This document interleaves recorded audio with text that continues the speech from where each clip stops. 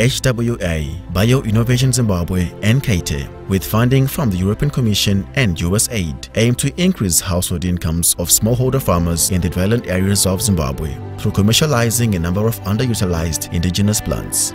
The program works with producers to equip them with skills in sustainable harvesting, processing and storage of natural species like Baobab and link them to sustainable markets.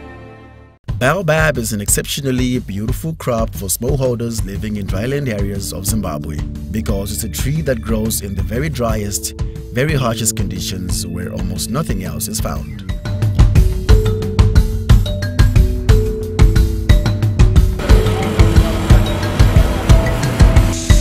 It's completely drought tolerant. Commercializing Baobab fruit is creating an economic opportunity that really benefits very, very poor people. And what they do is they crack open the fruit and they extract the mix of the pulp and seed from the inside of the fruit. The fruit is transported to a processing facility near Harare to separate out the powder and the seed. And that pulp and seed is then processed into commercially marketable products. There is no barriers to harvesting fruit, so the poorest person doesn't need seed, doesn't need fertilizer, they don't need anything, they just need two hands.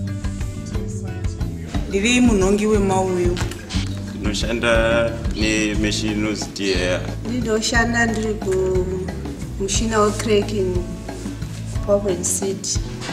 Ndingati ini kubva patakatanga kunhonge moyo tanga kushanda nekaiti ma 2011. Tiye inobvise hunye pamauyu tisakondaktana nepau. Sistocracka tichizosketa kubvisa marara.